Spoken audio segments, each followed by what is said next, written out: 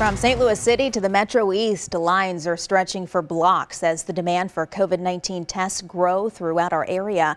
This is News 4 at 10. I'm Samantha Jones. Corey has the night off. The rush to get tested after Christmas comes after Illinois encounters a massive surge in cases and as the Omicron variant spreads like wildfire in our community. Alexis Odos breaks down how to navigate the mad dash for tests. Well, right now in Illinois, they are working to increase staffing and adding hours at vaccine booster sites as well as those mass testing sites. This as we are seeing a huge spike in cases, and these latest numbers, well, they don't even include possible new cases from Christmas gatherings or the upcoming New Year's Eve festivities.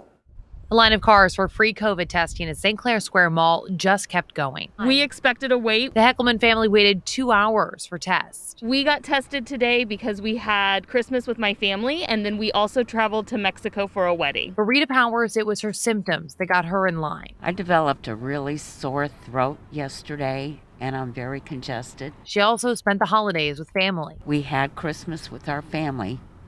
I just want to be sure that I don't have COVID or Omicron, and if so, we need to quarantine. It was a similar scene on the other side of the river in St. Louis. A testing site at the IBEW Hall saw huge crowds of people seeking testing. In Illinois, the state recorded the highest ever number of positive cases on Christmas Eve. Hospitalizations are rising, but they're not at peak levels. But one healthcare system says there's a common factor. 300 patients in our hospitals today, 85% are not vaccinated. The math's pretty straightforward. Dr. Michael Cruz of OSF Healthcare in Illinois says they're stopping COVID testing for those who are asymptomatic because of the high demand, instead telling those people to go to sites like this one at St. Clair Mall. And he says the message needs to continue that vaccines and boosters are key. Out of the 4 people in this car, 3 of us are fully vaccinated and boosted, and so we've got one 4-year-old who unfortunately is not. So even though we are seeing those that are vaccinated and boosted test positive, doctors continue to say the vast majority who are getting hospitalized are not vaccinated. So a big question we're hearing is, should you get tested?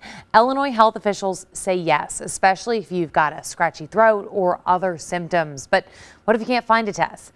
Well, that perhaps is going to get a little bit easier. The Biden administration today put out a memo saying they were going to use FEMA funding to provide more testing sites across the state. A lot to track there. Alexis, thank you.